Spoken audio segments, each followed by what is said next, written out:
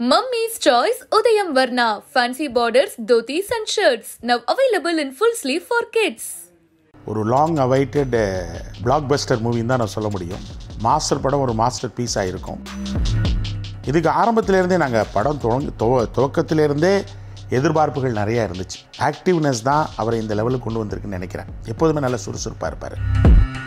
ஒவ்வொரு ஆக்ஷன் சீனையும் அவர் இன்வால்வ் பண்ணி அவரே பர்சனலாக பெர்ஃபார்ம் பண்ணுறது, அது மட்டும் இல்லாமல் அவ்வளோ ஒரு பெரிய கேரக்டரு ஒரு ஆக்டிங்கை முடிச்சுட்டு வந்து சாதாரணமாக வந்து உட்கார்றது, உடனே பழைய நிலைமைக்கு வர்றது, சாதாரணமாக பேசுகிறது, ஷார்ட்னு சொன்ன உடனே டோட்டலாக ஒரு டிஃப்ரெண்ட் விஜய் தான் என்னால் பார்க்க முடிஞ்சது. ஏன்னா அந்த ஆக்டிங்லேயும் சரி, ஸ்டைலிஷ் வேகமாக பண்ணுறதுலையும் இந்த ஆக்ஷன் பண்ணுறதுலையும் சரி, அவரோட மற்றவங்களோட அந்த மூமெண்ட் பண்ணி கரெக்டாக கொஹியரண்ட்டாக ஆக்ட் பண்ணுறதுலையும் பார்க்கும்போது நானே உண்மையிலே வியந்தேன். தளபதிக்கிட்ட நானும் ஓப்பனாக கேட்டேன், படம் நான் ரஷ் பார்த்தேன் அங்கிள், நீங்களும் பார்க்கணும் அப்படின்னு சொன்னார். பார்த்தோன்னே எப்படி இருக்குன்னு நான் பர்சனலாக கேட்டப்போ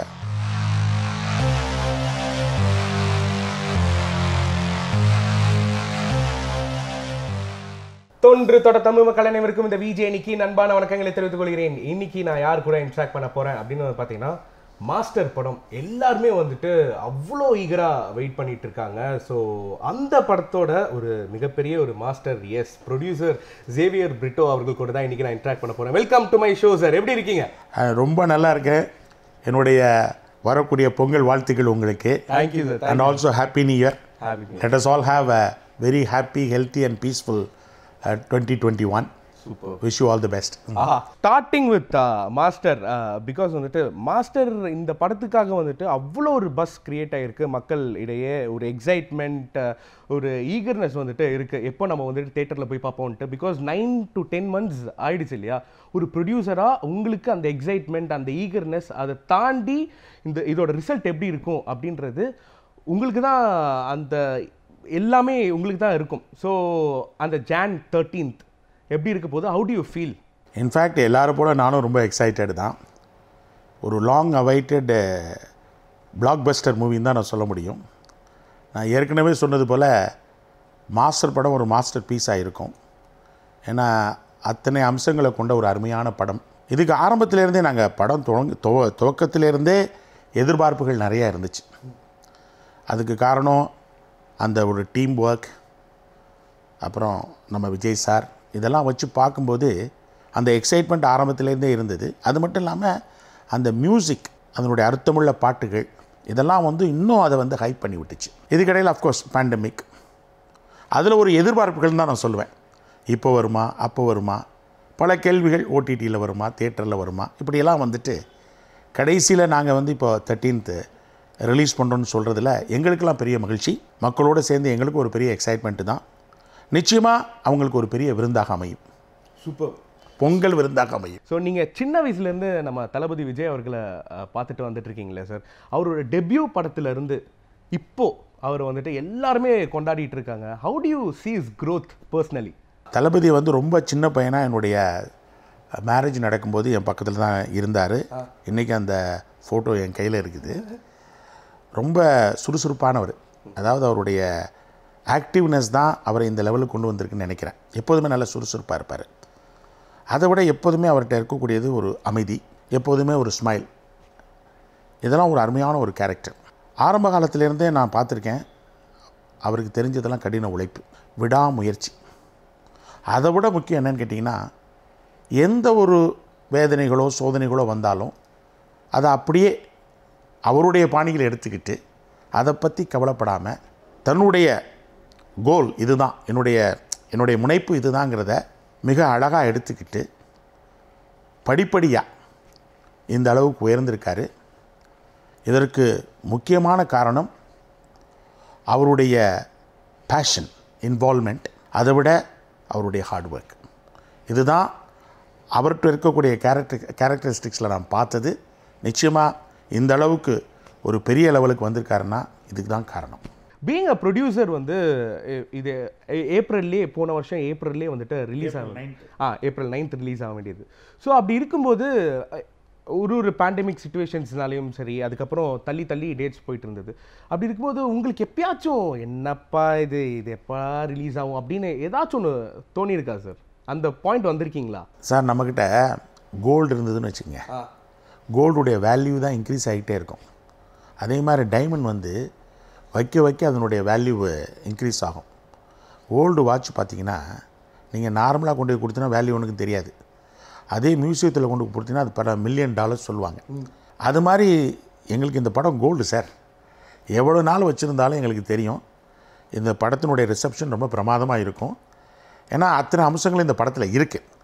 ஸோ இன்ஃபேக்ட் எல்லாருக்கும் வரக்கூடியதானங்க, இவ்வளோ பெரிய பணத்தை நம்ம இன்வெஸ்ட் பண்ணியிருக்கிறோம், எப்போ வரும்னு நம்ம நினைக்கிறோம். பட் பேண்டமிக்ங்கிறது நம்ம கையில் இல்லையே, அது கடவுள் கையில் தான் இருக்குது. அப்படி இருக்கும்போது கவர்மெண்ட்டுடைய ரெகுலேஷன்ஸ் இருக்குது, நிறைய விஷயங்களை நம்ம ஃபாலோ பண்ணணும். ஃபர்ஸ்ட் ஆஃப் ஆல் லைஃப்பில் ஹெல்த் முக்கியம் சார், சேஃப்டி முக்கியம், அதை தாண்டி தான் மற்றதெல்லாம். ஸோ அப்படி இருக்கும்போது எங்களுக்கும் மக்களுடைய ஹெல்த்லேயும் சேஃப்டிலையும் ரொம்ப நாங்கள் இம்பார்ட்டன்ஸ் கொடுத்து ஆகணும். ஏன்னா ஒவ்வொரு உயிரும் அவ்வளோ முக்கியம்.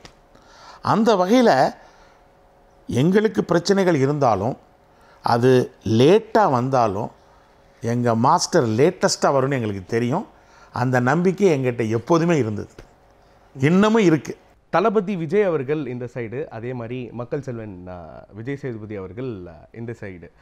எப்படி இருக்க போது நீங்கள் படம் பார்த்துட்டிங்களா? What was is talk relating master? தளபதி என்ன சொன்னார் உங்ககிட்ட, நீங்கள் என்ன சொன்னீங்க அவர்கிட்ட? தளபதிக்கிட்ட நான் ஓப்பனாக கேட்டேன், படம் நான் ரஷ் பார்த்தேன் அங்கிள், நீங்களும் பார்க்கணும் அப்படின்னு சொன்னார். பார்த்தோன்னே எப்படி இருக்குன்னு நான் பர்சனலாக கேட்டப்போ ரொம்ப நல்லா வந்திருக்கு. உங்களுக்கு தான் தெரியுமே, 2-3 வார்த்தை தான் பேசுவார் அவர், ஆனால் ரொம்ப நாசுக்காக அழகாக பேசுவார். ரொம்ப நல்லா வந்திருக்கு அங்கிள், நீங்கள் பார்த்துட்டு சொல்லணும் அப்படின்னு சொன்னார். ஸோ அவர் சொன்ன விதத்திலே பார்க்கும்போது இந்த படம் அவரை சாட்டிஸ்ஃபை பண்ணியிருக்கு அப்படிங்கிறத நான் புரிஞ்சுக்கிட்டேன். அதே மாதிரி நீங்கள் சொன்னீங்க இல்லையா, தளபதி சொன்னார், நீங்கள் வந்து சொன்னீங்க இல்லையா, அதே மாதிரி தான் இந்த கேஸ்ட் அண்ட் க்ரூவும் வந்துட்டு நாங்கள் இன்டர்வியூ பண்ணுறவங்க கிட்டலாம் கேட்கும்போதும் இது ஆஸ் யூஷுவல் படமாக இருக்காது, ஒரு பேங்கோட தான் இருக்கும் அப்படின்னு வந்து சொல்லியிருந்தாங்க. அண்ட் பர்சனலி ரைட்டர்ஸ் கிட்ட நான் இன்ட்ராக்ட் பண்ணும்போதும் அவங்க சொன்ன ஒரு விஷயம் என்ன அப்படின்னு வந்து பார்த்தீங்கன்னா, நிறைய இந்த மாஸ் எலிமெண்ட்ஸ், அதாவது மாஸ் டாக்ஸ் எல்லாம் வந்துட்டு இருக்காது, கம்மியாக இருக்கும். இது லோகேஷ் கனகராஜ் அவர்களோட ஸ்டைலில் தான் இருக்கும் அப்படின்னு வந்து சொன்னாங்க. டைலாக்ஸே ரொம்ப கம்மியாக இருக்குமா, எப்படிப்பா அப்படின்னு வந்துட்டு நாங்கள்லாம் வியந்து பார்த்துட்டு இருந்தோம். ஸோ இது வந்து உங்களுக்கு இது நீங்கள் சொல்லும்போதும் சரி இம்பேக்ட் ஒன்று க்ரியேட் ஆகிருக்கும் இல்லையா இது கேட்கும்போது, அது எப்படி சார்? விஜய் சாரை பொறுத்தவரை அவங்க டேரக்டர் விஷயத்தில் அவர் இன்டர்ஃபியர் பண்ண மாட்டார். ஏன்னா ஒவ்வொரு டேரக்டருக்கும் டிஃப்ரெண்ட் அப்ரோச் இருக்கும். ஸோ ஆரம்பத்திலே அவர் விஜய் சார் முதலே அவர் ஆடியோ ஃபங்க்ஷன்லேயே சொன்னார், நம்ம டைரக்டருக்கு ஃபுல் ஃப்ரீடம் கொடுத்துட்டார். அப்படி கொடுக்கும்போது தான் அவங்களுடைய உண்மையான ஐடியாஸை கொண்டு வர முடியும். ஸோ அந்த விதத்தில் பார்க்கும்போது நீங்கள் சொல்கிற மாதிரி டயலாக்ஸு மற்றதை விட ஆக்ஷன் மற்ற எலமெண்ட்ஸ் வந்து இன்னும் ரொம்ப அதிகமாக இருக்கும். அது பார்க்குறதுக்கு ரொம்ப அழகாக இருக்கும், படமே ரொம்ப அழகாக இருக்குன்னு வச்சுங்களேன். அப்போ அவர் நம்ம விஜயை பார்க்கும்போது எப்போதும் ரொம்ப அழகாக இருப்பார். அது இன்னும் அந்த படத்துக்கு ரொம்ப தூக்கலாக லோகேஷ் கனகராஜன் சேர்ந்ததுனால ரொம்ப அருமையாக இருக்கும். அது நீங்கள் தியேட்டரில் பார்க்கும்போது உங்களுக்கு புரியும். ப்ரீ ப்ரொடக்ஷன்ஸ், அதாவது வந்துட்டு இந்த படம் கேட்குறதுக்கு முன்னாடி ஒரு பட்ஜெட் நீங்கள் வந்து அலாட் பண்ணியிருப்பீங்க, அதே தான் அந்த சேம் பட்ஜெட் தான் வந்துட்டு த்ரூ அவுட் இந்த போஸ்ட் ப்ரொடக்ஷன்ஸ் முடிகிற வர நீங்கள் டிசைட் பண்ண அந்த அமௌண்ட் தான் கேரி அவுட் ஆச்சா, இல்லைனா அது எப்படி வேரி ஆச்சு? இன்ஃபேக்ட் நாங்கள் ஆரம்பத்தில் பட்ஜெட் பண்ணதை விட ஒரு 20-30% அதிகமாக தான் ஆயிடுச்சு. காரணம் என்ன, நீங்கள் நிறைய இடங்களில் போய் ஷிமோகாவில் போய் எடுத்தாங்க, டெல்லியில் போய் எடுத்தாங்க, அது ஒரு மாதம் நிறைய பீப்புளை வச்சு எடுத்தாங்க. அது மாதிரி நிறைய ஆக்ஷன் சீன்ஸ் வர்றதுனாலையும் நிறைய விஷயங்கள் இருக்கிறதுனாலையும் நாங்களும் நினச்சபடி நம்ம செலவு பண்ணி இந்த படத்தை வந்து நல்ல கிராண்டாக கொண்டு வரணுங்கிற ஒரு நோக்கம் இருந்ததே ஒழிய இங்கே போய் இதை குறைக்கணும் அது குறைக்கணும்னு நாங்கள் நினச்சதே கிடையாது. நானும் சரி என்னுடைய கோ ப்ரொடியூசர்ஸும் சரி ரொம்ப கிளியராக இருந்துட்டோம். அதனால் உண்மையிலே பட்ஜெட் அதை விட கொஞ்சம் அதிகமாச்சு, அதை பற்றி நாங்கள் கவலைப்படலை. ஏன்னா எப்போதுமே இன்புட்டை விட அவுட்புட் அதிகமாக வரும்போது இன்புட் என்ன இருந்தாலும் நம்ம மறந்துடுவோம். எங்களுடைய இன்வெஸ்ட்மெண்ட்டை விட அதனுடைய அவுட்கம் ரொம்ப அருமையாக வந்திருக்கிறதுனால அது ஒரு பெரிய சாட்டிஸ்ஃபேக்ஷன் ஆஸ் அ ப்ரொடியூசர். டீசரில் நாங்கள் வந்து பார்க்கும்போது பப்ளிக் பிளேசஸில் சில ஷார்ட்ஸ் எல்லாம் வந்துட்டு பார்த்தோம். அது எவ்வளோ பெரிய சேலஞ்சிங் அப்படின்றதும் தெரியும் இல்லையா? ஸோ அப்படி இருக்கும்போது உங்களுக்கு இந்த லாஜிஸ்டிக்கல் சேலஞ்சஸ் அப்படின்னா நீங்கள் எதெல்லாம் சொல்லுவீங்க சார்? சார் லாஜிஸ்டிக்கல் சேலஞ்செல்லாம் இப்போ டெல்லி போனப்போ அந்த வெதர்னுடைய இஷ்யூஸ் நிறையா இருந்தது. அதை வந்து இந்த பேட்டியிலே சொல்லியிருப்பாங்க. அது மட்டும் இல்லாமல் இந்த ரோட் சீன்ஸு, ஜெயில் சீன்ஸு, இதெல்லாம் வந்து நிறைய நீங்கள் பார்க்க போகிறீங்க. லாஜிஸ்டிக்ஸில் நிறைய டிஃபிகல்ட்டிஸ் இருந்தது. அதுக்கு எல்லாத்துக்குமே ஹீரோவும் சரி மற்ற நம்ம டீம் மெம்பர்ஸும் சரி நல்லா ஒத்துழைப்பு கொடுத்தாங்க.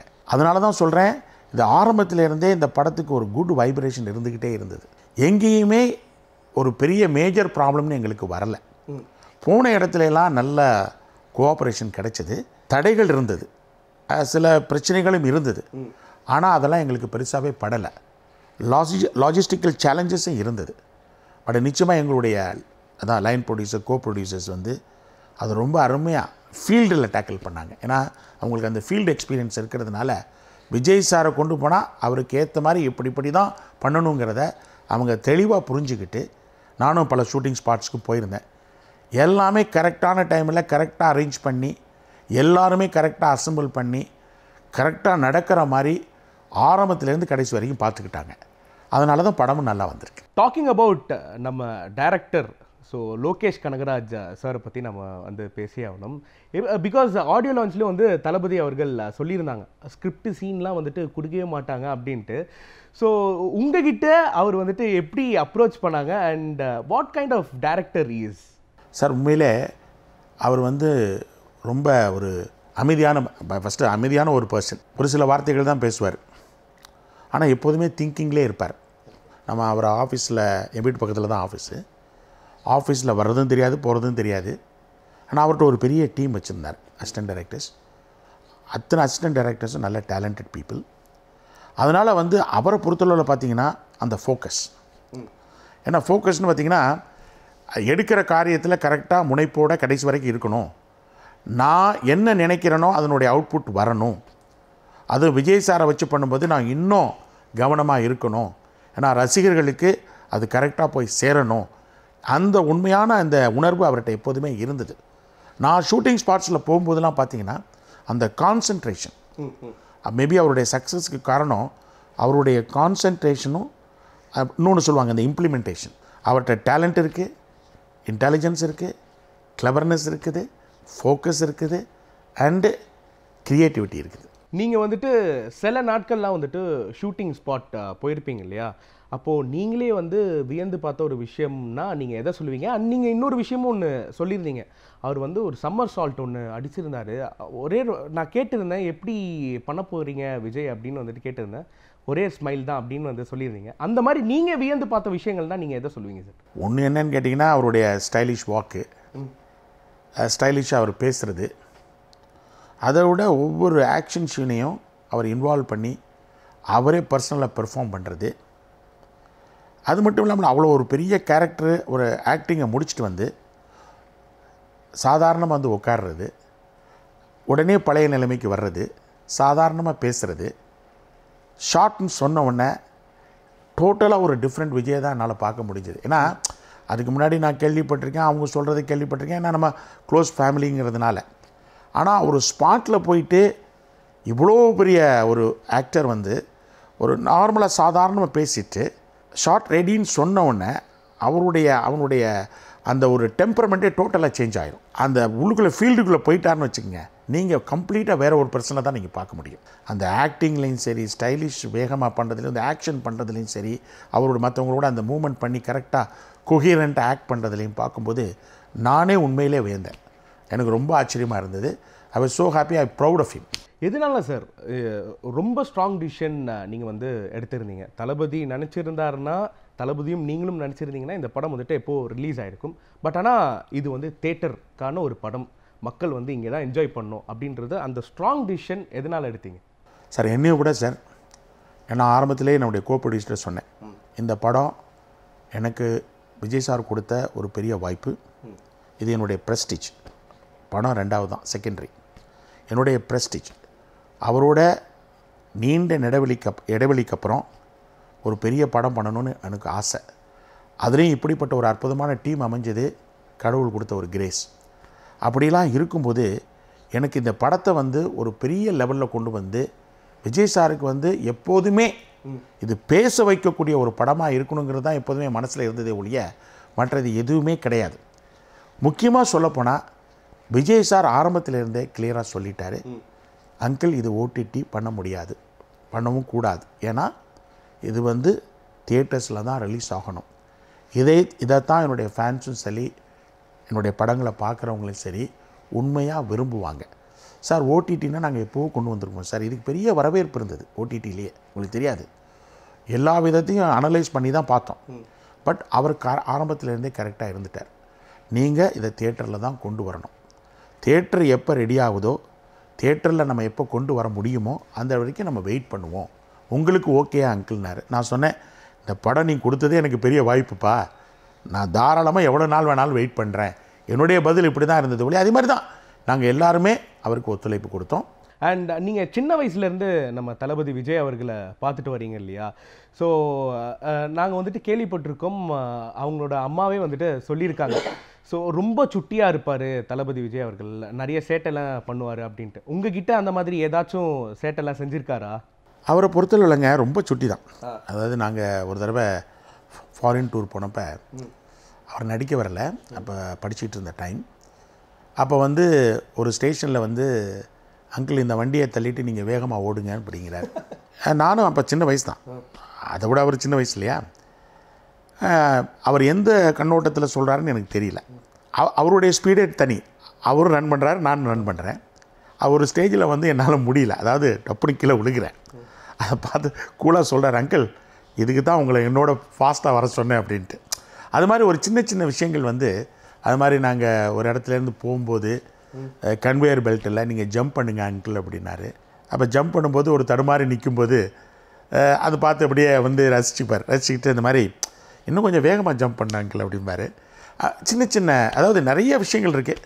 ஏன்னா அவரோட அந்த ஃபாரின் போன ட்ரிப்பு, அவரோட லண்டனில் நான் வந்து அவரோட என்கேஜ்மெண்ட்டில் இருந்த நினைவுகள், பல நினைவுகள் என்னால் மறக்க முடியாது. ஏன்னா அவங்க வீட்டில் நான் அடிக்கடி போகக்கூடிய வாய்ப்பு இருந்தது. அவங்க விஜய் இப்போ வந்து ரொம்ப பிஸி ஆகிட்டதுனால 2 பேருமே பார்த்துக்கக்கூடிய வாய்ப்பு இல்லை. அந்த டைமில் ஒவ்வொரு படத்துக்கும் நான் ஓப்பனிங் ஸ்பீச் நான் தான் கொடுப்பேன். ஓகே. அந்த டைமில் வந்து அங்கிள் என்னை கூப்பிட்டுருவாங்க. நான் வந்து படத்துலேயே ஓப்பனாக சொன்னேன், ஒரு நாளில் ஒரு சூப்பர் ஹீரோவாக வருவாருன்னு. அந்த ஆடியோ நீங்கள் பார்த்தீங்கன்னா உங்களுக்கு தெரியும். ஸோ ஏன்னா அந்த அளவுக்கு அவர் மேலே எனக்கு நம்பிக்கை இருந்தது. ஏன்னா எந்த ஒரு விஷயத்தையும் தளபதி எடுத்தாருன்னா இன்வால்மெண்ட்டோடு இருப்பார். அவர்கிட்ட நேச்சுரலாகவே காமெடிங்க. நான் சொல்கிறேன், நாங்கள்லாம் டூர் போகும்போது சில விஷயங்கள் பண்ணும்போது ஒரு நேச்சுரல் காமெடி இருக்கும் அவர்கிட்ட. அந்த நேச்சுரல் காமெடியை தான் நீங்கள் படத்துலையும் பார்க்குறீங்க, அதனால தான் மக்களும் ரசிக்கிறாங்க. ஸோ இந்த கேரக்டர்ஸ்லாம் அவரோட வந்தது. ஸோ அதை எக்ஸிபிட் பண்ணும்போது இன்னும் பிரமாதமாக இருக்குது. ஸோ அவருடைய அனுபவங்கள் நிறையா இருக்குங்க, சொன்னால் அது ஒரு டைம் பத்தாது.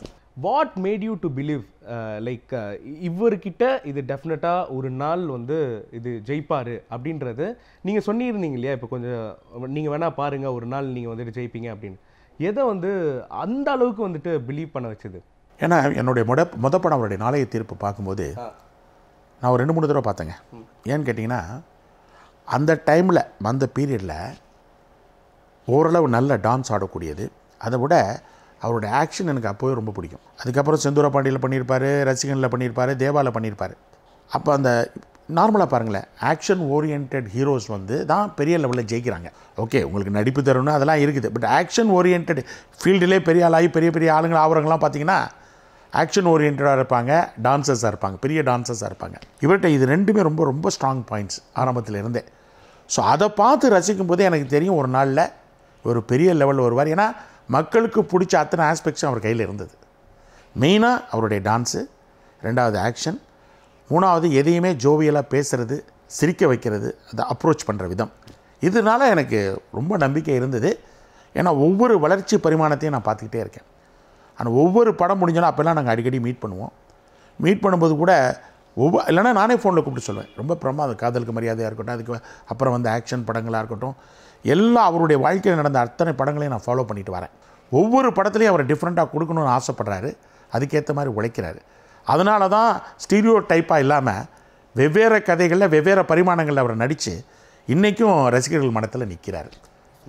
அது இன்னும் நிற்பார். ஏன்னா அவருடைய அது ஒரிஜினாலிட்டி, அது வந்து மற்றவங்களுக்காக அவர் பண்ணுறதில்ல, இட் இஸ் தேர் ஆல்ரெடி, அவர் பிளட்டுக்குள்ளே இருக்குன்னு சொல்லலாம். ஸோ இதை தாண்டி apart from this sir, family கிட்ட அவர் எப்படி இருப்பார்? இந்த கெட் டுகெதரில் ஃபங்க்ஷன்ஸ் அப்போது எப்படிப்பட்ட ஒரு பர்சன்? ரொம்ப சைலண்ட்டாக இருப்பார். முன்னாடிலாம் வந்துங்க எங்கள் ஃபங்க்ஷன்ஸ் எதுவுமே வந்து மிஸ் பண்ண மாட்டார். எனக்கு இன்னும் நல்ல ஞாபகம் இருக்குது, எங்களுடைய தாத்தா இதில் இருக்கார், அது அவங்க ஒய்ஃபுடைய தாத்தா சிங்கப்பூரில் இருக்காங்க. நான் ஒரு பக்கத்தில் இருக்க ஒரு முக்கியமான ஒரு ஹோட்டலில் தான் கெட் டுகெதர் ஆர்கனைஸ் பண்ணியிருந்தேன். சில ஆண்டுகளுக்கு முன்னால். அப்போ வந்து அங்கிள் என் கூட நீங்கள் டான்ஸ் ஆடணும்னு சொல்லி நாங்கள் 2 பேரும் ஒன்றாவே ஆடினோம். ரொம்ப நேரம் ஆடிட்டு இருந்தோம் டான்ஸு. அந்த நினைவுகளை மறக்க முடியாது. அது மாதிரி ஃபேமிலி ஃபங்க்ஷனுக்கு எந்த ஃபங்க்ஷனுக்கு வந்தாலும் அவர் வந்து ரொம்ப இன்வால்மெண்ட்டாக இருப்பார். முக்கியமாக பார்த்திங்கன்னா என்னுடைய டாட்டர், என்னுடைய சன்னு மேலே அவருக்கு ரொம்ப பாசம். முக்கியமாக என் டாட்டர் மேலே. அவங்க ஒய்ஃபே சொல்லுவாங்க, ஸ்னேகா சொன்னால் தட்ட மாட்டார் அப்படிங்கிற மாதிரி. ஏன்னா அந்தளவுக்கு பாசம் வச்சுருப்பார். அது உண்மையான பாசம். ஏன்னா நானும் அவரை வந்து சின்ன வயசில் நான் பார்த்துருக்கேன். ரொம்ப பாசமானவர். அதனால் வெளியில் பார்க்குறவங்களுக்கு காட்டிக்க மாட்டாரே ஒழிய, இந்த மாதிரி ஃபேமிலி ஃபங்க்ஷனில் வரும்போது நாங்களே என்னுடைய சன்னுடைய ஒரு கோலி கம்யூனியன் வைக்கும் பொழுது வந்து ஃபுல் ஃபங்க்ஷனை இருந்து சன்னை வாழ்த்திட்டு கூடவே இருந்து எங்களோட எல்லாம் உட்காந்து சாப்பிட்டுட்டு, ஸோ எப்போயாவது டைம் கிடச்சி ஒரு முக்கியமான ஃபேமிலி கெட் டுகெதர் வரும்போது அதை கண்டிப்பாக வந்து மன நிறைவோடு மகிழ்ச்சியோடு அதை என்ஜாய் பண்ணிட்டு போவார். பர்சனல், ஃபேமிலி, ப்ரொஃபஷ்னல், இதை 3ஐயுமே எப்படி பேலன்ஸ் பண்ணுறதுக்கு தளபதிக்கு தெரியும். ஓகேங்களா? ஸோ நிறைய பேர் என்ன பண்ணுவாங்க, பர்சனல் லைஃப்பையும் ஃபேமிலி லைஃப்பையும் ப்ரொஃபஷனல் லைஃப்பையும் மிக்ஸ் பண்ணுவாங்க. இப்போ நானே வந்து அவர்கிட்ட நான் ப்ரொடியூசராக போனால் முதல் நாள்லேருந்து கடைசி வரைக்கும் என்னை அங்கிளாக அவர் பார்க்கல. அவர் பார்த்ததெல்லாம், நான் அவரை பார்த்ததெல்லாம் ஒரு ப்ரொஃபஷ்னலாக, இஸ் அன் ஆக்டர். படத்தில் ஹீரோவாக என்ன ஆக்ட் பண்ண போகிறேன். பிஸ்னஸ்ன்னு வரும்பொழுது அவர் 100% ப்ரொஃபஷ்னலாக தான் டீல் பண்ணியிருக்காரே ஒழிய எந்த விதமான பர்சனல் மேட்டர்ஸையும் அவர் இன்வால்வ் பண்ண மாட்டார். அதோட தளபதிக்கும் எனக்கும் எந்த தொழிலையோ எந்த ஒரு என்னுடைய ஆக்டிவிட்டீஸ்லையோ அவருடைய ஆக்டிவிட்டீஸ் எங்கள் 2 பேருக்குமே எந்த விதமான தொடர்பும் கிடையாது. அவருடைய பிஸ்னஸ் வேறு, என்னுடைய பிஸ்னஸ் வேறு. நாங்கள் 2 பேரும் சேர்ந்து பிஸ்னஸ் பண்ணுறது இந்த மாதிரி ஆரம்பத்துலேருந்து நாங்கள் யாருமே பண்ணி, ஏன்னா ஏதாவது அந்த மாதிரி பண்ண போனால் சம்டைம்ஸ் ரிலேஷன்ஷிப் கூட கெட்டு போகும். ஆனால் வெளியில் இருக்கவங்கெல்லாம் வேறு மாதிரி பேசுவாங்க. நான் ஏற்கனவே சொன்ன மாதிரி அவருக்கு நான் பினாமி அப்படின்னு. யாருக்கு யார் பினாமியாக இருக்க வேண்டிய தேவையும் கிடையாது. அவருடைய வளர்ச்சி வேறு, என்னுடைய வளர்ச்சிகள் வேறு. நான் வந்த பாதைகள் வேறு, அவர் வந்த பாதைகள் வேறு. ஸோ 2 பேருமே 2 பக்கம் டோட்டலி டிஃப்ரெண்ட் ரூட்ஸ். ஸோ தொழில் விஷயத்துலையும் சரி, எந்த விஷயத்துலையும் எங்களுக்கு எந்த விதமான இன்வால்மெண்ட்டும் கிடையாது. ஆனால் படம்னு வரும்பொழுது அதை ஒரு ப்ரொஃபஷ்னலாக தான் டீல் பண்ணாரே ஒழிய அங்கிளுக்கு கொடுத்துட்டோம் அதனால் இது பண்ணணும் அது பண்ணணும் அதெல்லாம் நினைக்கவே இல்லை. அதுதான் கரெக்டான அப்ரோச். அங்கே தான் ரிலேஷன்ஷிப்பு கடைசி வரைக்கும் நிற்கும். அதை அவர்கிட்ட அது ஒரு பெரிய கேரக்டராக பார்த்து நானே வாய் திறந்து சொல்லிட்டேன். இந்த மாதிரி கரெக்டாக ப்ரொஃபஷனலாக டீல் பண்ணுறதை பார்த்து எனக்கு ரொம்ப மகிழ்ச்சி விஜய் அப்படின்னு. அதுக்கு ஒரு சிரிச்சுக்குவார், அவ்வளோதான். சூப்பர். எல்லாருக்குமே ஒரு டிஃபிகல்ட்டிஸ்னு ஒன்று இருக்கும்ல சார். இப்போ ப்ரொடக்ஷன் வைஸ்னு வந்துட்டு பார்த்தீங்கன்னா உங்களுக்கு தான் வந்துட்டு ஒரு மிகப்பெரிய ஒரு டிஃபிகல்ட்டிஸ் இருக்கும். பிகாஸ் ஒரு கிராண்ட் ஸ்கேலில் ஒரு படம் பண்ணும்போது, அதுவும் தளபதி மாதிரி ஒரு பர்சன் வச்சுட்டு அந்த நிறைய ப்ரோட்டோகால்ஸ்னு உங்களுக்கும் இருக்கும். ஸோ இந்த டிஃபிகல்ட்டிஸ்னால் நீங்கள் எதை சொல்லுவீங்க இந்த மாஸ்டர் படத்தை பொறுத்த வரைக்கும்? ஃபார்ச்சுனேட்லிங்க என்னை பொறுத்தளவில் நீங்கள் ஏற்கனவே சொன்ன மாதிரி நான் டைரக்ட் சினிமேட்டிக் பர்சன் கிடையாது. இது தளபதிக்கும் நல்லாவே தெரியும். ஸோ அவங்க இந்த படத்தை எனக்கு ஆஃபர் பண்ணது என்னுடைய ப்ரைடாகவும் எனக்கு கிடைச்ச ஒரு பெரிய வாய்ப்பாகவும் தான் நான் நினைக்கிறேன். அங்கிள் உங்களுக்கு ஒரு 2 பேரை நான் கொடுப்பேன். அவங்களுக்கு இந்த ஃபீல்டை பற்றி நல்லா முழுமையாக தெரியும். இந்த படத்தை எப்படி எடுத்துகிட்டு போகணுங்கிற நாலேஜ் எக்ஸ்பீரியன்ஸ் அவங்களுக்கு இருக்குதுன்னு சொல்லி தான் மிஸ்டர் லலித்துங்கிறவரையும் மிஸ்டர் ஜெகதீஷுங்கிறவரையும் எனக்கு இன்ட்ரோடியூஸ் பண்ணாங்க ஆரம்பத்திலேயே. ஸோ அவங்களுடைய நாலேஜையும் எக்ஸ்பீரியன்ஸ் வச்சு பார்க்கும்போது அப்போவே தெரிஞ்சது இந்த படம் நல்லா சிறப்பாக எடுத்துகிட்டு போவாங்க. விஜய் சாருக்கு எதெல்லாம் தேவைப்படுதோ அதை கரெக்டாக செஞ்சு அதை இந்த படத்தை வந்து நல்லபடியாக முடித்து கொடுப்பாங்க. ஸோ ஆரம்பத்தில் இவங்க லைன் ப்ரொடியூசராக தான் வந்தாங்க. அதுக்கப்புறம் காலப்போக்கில் லைன் ப்ரொடியூசர் வந்து கோ ப்ரொடியூசர் ஆனது எனக்கு ரொம்ப மகிழ்ச்சி. ஏன்னா கோ ப்ரொடியூசர் ஆகிறது மூலமாக அவங்களுக்கு இன்னும் அதிகமான இன்வால்மெண்ட் வந்துருச்சு. இப்போ லைன் ப்ரொடியூசர்னால் நார்மலாக போய் பார்த்து நமக்காக எல்லாத்தையும் அரேஞ்ச் பண்ணி பண்ணுவாங்க. பட் நம்மளோட அவங்க கோ ப்ரொடியூசர் ஆனதுனால எனக்கு ரொம்ப மகிழ்ச்சி. நல்ல இன்வால்மெண்ட்டு, எல்லா வேலைகளையும் அவங்களே எடுத்து போட்டு தளபதிக்கு ஏற்ற மாதிரி அப்படியே ரொம்ப அற்புதமாக பண்ணியிருக்காங்க. அதனால் அவங்களுக்கு இந்த தருணத்தில் நான் வந்து என்னுடைய நன்றியை தெரிவிச்சுக்கணும். இந்த கதை கேட்ட உடனே டெஃபினட்டாக எல்லார் சைட்லேருந்து ஒரு சஜஷன்ஸ் வந்துட்டு கொடுப்பாங்க இல்லையா, இவங்க வந்துட்டு எடுத்தால் நல்லாயிருக்கும் அப்படின்ட்டு. நீங்கள் யாரை வந்து சஜஸ்ட் பண்ணீங்க இந்த கேரக்டருக்கு இவங்க கரெக்டாக இருக்கும் அப்படின்ட்டு? இன்ஃபேக்ட் ஆரம்பத்தில் இந்த கதையை கேட்கும்போதே இது ஒரு அற்புதமான கதை, விஜய் சாரை வந்து அடுத்த லெவலுக்கு எடுத்துகிட்டு போகிற ஒரு கதைங்கிறது புரிஞ்சிக்கிச்சு. அதோடு உங்களுக்கு தெரியும் லோகேஷ் கனகராஜ் வந்து ஒரு அற்புதமான ஒரு கிரியேட்டிவ் டைரக்டர். அவருடைய கைதி வந்து ஒரு பெரிய சக்ஸஸ் கொடுத்தது.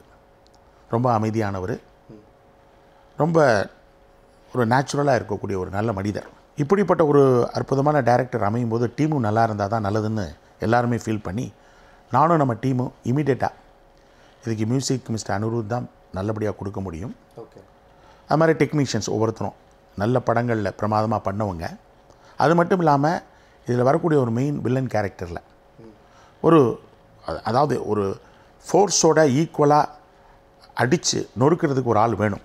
அதுக்கு உண்மையிலேயே எங்கள் டீம் எல்லாமே சேர்ந்து முடிவு பண்ணது மக்கள் செல்வன் தான். ஏன்னா அவருக்கு தெரியும், உங்களுக்கு அவருடைய டயலாக் டெலிவரி எதை எடுத்தாலும் அனாவசியமாக நடிச்சிருவார்.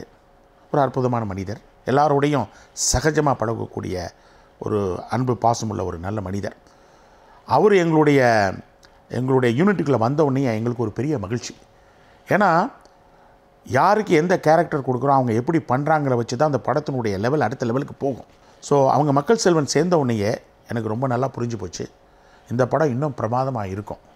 நான் விஜய் சார் அவ்வளோ பெரிய ஹீரோ இருக்கும்போது மக்கள் செல்வம் மாதிரி ஒருத்தர் உள்ளே சேரும்போது நீங்கள் சொன்ன மாதிரி பெரிய பெரிய எதிர்பார்ப்புகளை உடனே அப்போவே உருவாக்கிடுச்சு. அதுக்கிடையில் அனிருத்தை பற்றி உங்களுக்கு தெரியும், ரொம்ப அற்புதமாக மியூசிக் கொடுத்து இவங்களுக்கு எப்படி பண்ணணுமோ அது மாதிரி பண்ணியிருக்காரு. அது நீங்கள் படம் பார்க்கும்போது உங்களுக்கு நல்லா புரியும். எப்போ சார் நெக்ஸ்ட்டு இனி நீங்கள் மறுபடியும் தளபதி கூட வந்துட்டு கை கூக்குறது எப்போ இருக்கும்? நாங்கள் வந்துட்டு எப்போ எக்ஸ்பெக்ட் பண்ணலாம்? சார் தளபதி கூப்பிட்டா யார் சார் வேணான்னு சொல்ல போகிறா? என்னையை பொறுத்தளவில் தளபதி எப்போ கூப்பிட்டாலும் நான் ரெடி. ஓகே. பட் அவருடைய ப்ரையாரிட்டிஸ் என்னங்கிறது அவருக்கு மட்டும்தான் தெரியும். எங்களை மாதிரி ஆரம்ப காலத்திலேருந்தே அவரோட இருக்கிறவங்க நாங்கள் விரும்புகிறதெல்லாம் பெரிய பெரிய பேனரில் அவர் நடித்து அகில இந்தியாவில் மட்டும் இல்லை, அகில உலகத்திலையும் அவர் பெரிய லெவலுக்கு வரணுங்கிறது தான் அந்த ஆசை. ஸோ அவரை பொறுத்தளவில் நாங்கள் எப்போதுமே ரெடி தான். ஆனால் அவருடைய எண்ணங்கள், அவருடைய ப்ரையாரிட்டிஸ் அவருக்கு ரொம்ப முக்கியம். அதை விட அவருடைய உயர்வு தான் எங்களுக்கு முக்கியம். அதை நாங்கள் எங்கிருந்து வெளியிலேருந்து பார்த்தாலும் சரி, உள்ளேருந்து பார்த்தாலும் சரி, அதெல்லாம் எங்களுக்கு ஒரு பெரிய மகிழ்ச்சிப்படுத்தக்கூடிய தருணங்கள் தான். சார் மாஸ்டர் பொறுத்த வரைக்கும் வந்து எவ்வளோ நாள் கால் ஷீட் வந்து தளபதி விஜய் அவர்கள் கொடுத்துருந்தாங்க? டோட்டலாக மோர் தென் 100 days கால் ஷீட் ஃபுல்லாக கொடுத்துட்டாங்க. ஓகே. கொடுத்துட்டு அதை கரெக்டாக ஃபாலோ பண்ணி, இன்ஃபேக்ட் லோகேஷ் கனகராஜ் கொஞ்சம் எக்ஸ்ட்ரா டேஸும் கேட்டார். அதுவும் முகம் சொல்லிக்காமல் இப்போ கூடவே இருந்து முடிச்சு கொடுத்தாங்க. ஓகே. எப்படி இருந்தார் நம்ம ப்ரொஃபஸர்? எப்படி இருந்தார் ப்ரொஃபஸர்? பார்க்குறது பாருங்கள், பியூட்டிஃபுல்லாக இருப்பாள். நீ ஒரு அழகான ப்ரொஃபஸர்னு சொல்லலாம். இந்த அழகான ப்ரொஃபஸரை நீங்கள் பார்க்க முடியாது. ஏன்னா ப்ரொஃபஸராக எப்போதுமே டென்ஷனாகவே இருப்பாங்க, ஸ்டூடெண்ட்ஸ் என்ன பிரச்சனை கொடுப்பாங்கன்னு சொல்லிட்டு. இந்த ப்ரொஃபஸர் கொஞ்சம் டிஃப்ரெண்ட்டாக இருப்பார். Okay, super. ஆடியோ லான்ச் முடிச்சோன்னே வந்துட்டு தளபதி ஃபேன்ஸுக்கெல்லாம் வந்துட்டு நீங்கள் நல்ல ஒரு கண்டென்ட் க்ரியேட்டராக தெரிஞ்சிங்க இல்லையா? ஸோ அது நீங்களே வந்துட்டு பார்த்துருப்பீங்க. நீங்கள் சொன்னீங்கல்ல சோஷியல் மீடியாவில், இந்த இன்ஸ்டாகிராம்லலாம் அப்படின்ட்டு. எப்படி இருந்தது சார்? சில ட்ரால்ஸும் இருந்தது, சில மீம்ஸ் எல்லாம் இருந்தது. How to you take this? நான் ஒன்று சொல்லுவேன் சார். நான் அற்புதமாக ரீசெண்டாக ஒரு இதில் ஒரு பகிர்வுல பார்த்தேன். கடலில் வந்து கல்லை தூக்கி போகிறதுனால கல் தான் காணாமல் போயிடும். அது மாதிரி நம்ம மேலே எரியப்படுகிற விமர்சனங்கள்லாம் பார்த்திங்கன்னா ஒரு கல் மாதிரி. நம்ம எப்போதுமே கடலாக இருப்போம். ஏன்னா கல் கடலுக்குள்ளே போகும்போது காணாமல் தான் போகும். Patience is the best வெர்ச்சுங்க. அதாவது எவ்வளோ தூரம் நம்ம பொறுமை காக்கணும் சொல்லுவாங்க ஆங்கிலத்தில். நான் மற்றவங்களுக்கு அதை தான் சொல்லுவேன். Tolerance is the highest degree of the patience. ஏன்னோ tolerance வந்து ஒரு ஹையஸ்ட். அதே இது வந்து desire to take revenge is the sign of weakness. So வாழ்க்கையில் வந்து tolerance is the strength, taking revenge is the sign of weakness. என்னையை பொறுத்தளவில் I am always tolerant. So எந்த ஒரு விமர்சனங்கள் வந்தாலும் அதை வந்து நான் நல்ல விதமாக தான் எடுத்துக்கிறேன் ஒழிய, அதை நான் அதில் ஏதாவது கரெக்ஷன்ஸ் இருந்தால் வை நாட். ஃபார் எக்ஸாம்பிள் சில விஷயங்களை வந்து இன்னும் கொஞ்சம் சுருக்கமாக பேசலாம், ஆர் சில விஷயங்களை நம்ம கொஞ்சம் அவாய்ட் பண்ணலாம். இதெல்லாம் விமர்சனங்கள் வந்தால் தானே நான் கற்றுக்க முடியும். ஸோ என்னையை பொறுத்தளவுல எந்த விமர்சனங்கள், இதனுடைய தொழில் விமர்சனங்களாக இருக்கட்டும், பர்சனல் விமர்சனங்களாக இருக்கட்டும், இது வரைக்கும் அதை எடுத்துக்கிட்டு அதுக்காக மனசு வருத்தப்பட்டதும் கிடையாது, வருத்தப்பட போகிறதும் கிடையாது. சார் எனக்கு தெரிஞ்சு யுவர் பஞ்ச் ஆஃப் பாசிட்டிவிட்டின்னு நினைக்கிறேன். பிகாஸ் இங்கே நான் ஒரு பதிவு பண்ணிக்கிறேன், பிஹைண்ட்வுட்ஸும் ஒரு பஞ்ச் ஆஃப் பாசிட்டிவிட்டி, நீங்களும் ஒரு பஞ்ச் ஆஃப் பாசிட்டிவிட்டி, நானும் எனக்கு என்னையை பொறுத்தளவுங்க பிஹைண்ட்வுட்ஸை பற்றி நான் நிறைய கேள்விப்பட்டிருக்கேன். நீங்கள் நிறைய நல்ல விஷயங்களை ரொம்ப அற்புதமாக கொண்டு வரீங்க. Yes sir. எந்த ஒரு டிஃபிகல்ட் சுச்சுவேஷன்லேயும் பாசிட்டிவிட்டி இருந்தால் அங்கே சக்ஸஸ் வருங்க. டெஃபினட்டாக சார். அந்த இது வந்து உங்களை பொறுத்தளவில் நல்ல விஷயங்களை நீங்கள் வெளியே கொண்டு வரது மூலமாக நிறைய பேருக்கு நீங்கள் வழிகாட்டுறீங்க, வழி நடத்தலாக இருக்கீங்க, அதே சமயத்தில் மோட்டிவேஷனாக இருக்கீங்க. மீடியாவை பொறுத்தவரை அதை தான் சொல்லுவேன், நல்ல விஷயங்களை நீங்கள் சொல்லுங்கள், நல்ல விஷயங்களை வந்து யங்ஸ்டர்ஸ் கற்றுக்கட்டும். ஏன்னா அவங்க நல்ல விஷயங்களை கற்றுக்க நம்ம நாட்டினுடைய வைப்ரேஷனே மாறிடுங்க.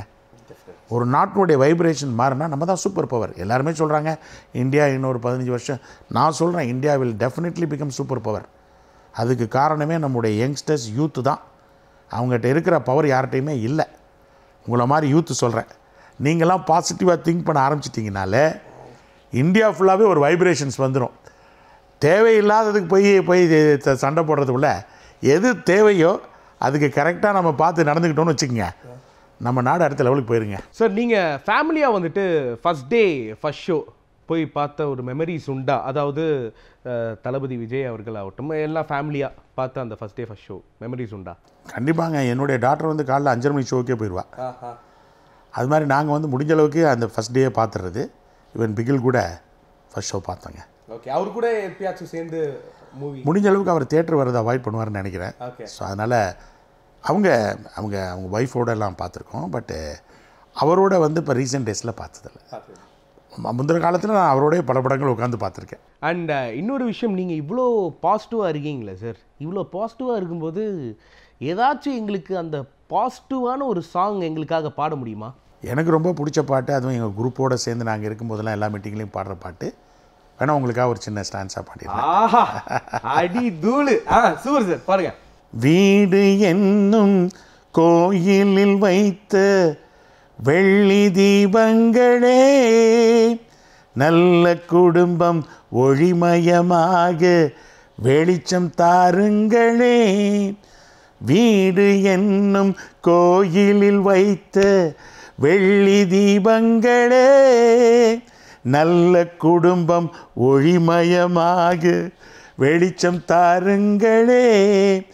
நாடும் வீடும் உங்களை நம்பி நீங்கள் தானே அண்ணன் தம்பி.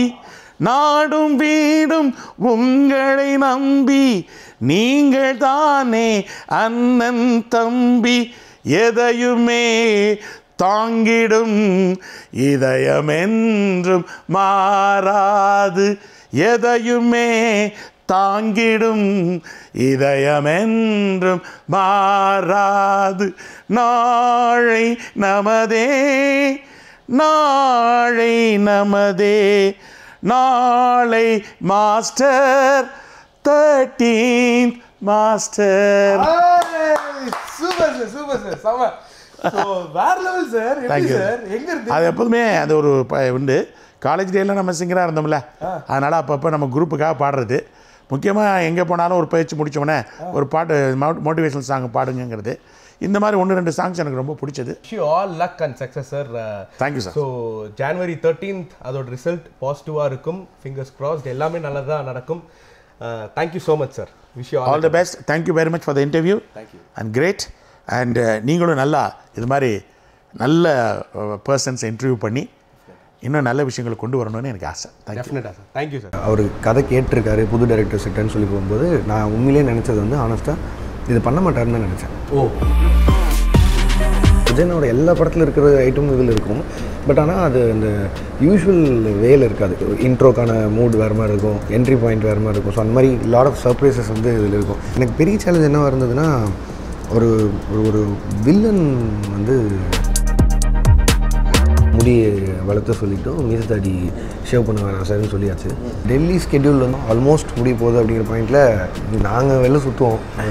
அந்த ஈஸியாக இருக்க டைம்லாம் சும்மா கேட்டுருந்தோம். நாங்கள் வரமாட்டேன்னு சும்மா கேட்டதான். சரிடா வரேன் அப்படின்ட்டு ஃபஸ்ட்டு மாஸ்க் கூட போடாமல் இருந்தார். எல்லாருக்குமே எங்களுக்கு பயம் இருந்தது. அவங்க பெரிய ஸ்டாரு, ரொம்ப கம்ப்ளீட்டாக இந்த பசங்களோட வந்து ஒர்க் பண்ணுறதுக்கு எப்படி எடுத்துப்பாரு என்னங்கிற ஒரு ஃபியர் எல்லார்கிட்டையுமே இருந்தது. இன்ஃபேக்ட் வந்து நாங்கள் ஏதாவது நடக்கலை, இல்லை இன்றைக்கி நடக்க வேண்டியது முடியல அப்படின்லாம் ரொம்ப ஒரு மாதிரி இருந்தால் ஃபர்ஸ்ட்டாக வந்து என்ன இப்போ ஃப்ரீயாக அப்படிங்கிறது வந்து அவர் தான் அந்த மாதிரி சொல்லிடுவார். அது பார்த்தாலே நமக்கு ஒரு பயங்கர பாசிட்டிவ் ஆகிடும். அவர் சொன்ன மாதிரி தான் கொஞ்சம் பொறுமையாக போதும். மாஸ்டருடைய படத்தை ஃபுல்லாக விஜய் சார் பார்த்துட்டு உங்கள்கிட்ட என்ன சொன்னார்? இது முடிச்சதுக்கப்புறம் இது யார் பண்ணலான்னு யோசிச்சுட்டு இருக்கும்போது சேதுனை பண்ணால் நம்ம நினச்ச மாதிரி ரொம்ப ஸ்ட்ராங்காக இருக்கணும்னு போய் சொல்லும்போது ஃபர்ஸ்ட் விஜயனை வந்து அவர் பண்ணுவாரப்பா அது மாதிரி யோசிச்சுக்கோன்னு சொல்லி சொன்னார். நான் அதனால தான் கேட்காம இருந்தேன். நான் இப்படி அவர் தேடிட்டு இருக்கேன்னு தெரிஞ்சதுன்னா அவராக எனக்கு ஃபோன் பண்ணி 18 நாள் 2 பேரும் ஒன்றா சேர்ந்து நடித்தாங்க. 2 பேருமே ஈக்குவலாக அதில் ஒவ்வொருத்தரும் பண்ணி ஆகணும். பட் ஆனால் 2 பேருக்கு இருந்த சிங்க் வந்து பயங்கர ஃபன்னாக இருந்தாங்க. ஏன்னா ஈக்குவலாக 2 பேரும் ஒன்றுக்கு ஒன்று அடிச்சுக்கணும் மாதிரியான ஒரு படத்தில் நீங்கள் கட் சொன்னதுக்கப்புறம் 2 பேரும் சிரித்து பேசிகிட்டு இருக்காங்க. அதுக்கப்புறம் இங்கே வந்து அடிச்சுக்கிறாங்க. விஜய் ஷாட் ஃபார் 1 டே எல்லாருமே பயங்கர பிரமிப்பாக ஆச்சரியமாக பார்த்துங்க. அவரோட ஒரு சின்ன சின்ன விஷயத்துக்கு அவர் கொடுக்குற ரியாக்ஷன்ஸ் ஆகட்டும் எனக்கு வந்து அது வந்து வரமாக இருந்தது. மாண்டல் உட்காந்துட்டு it has nothing to do with the film. That teaser has nothing to do with. Vijay சாருக்கு பண்ணியாச்சு. தல ரசிகர்கள், தல ஃபாலோயர்ஸ்,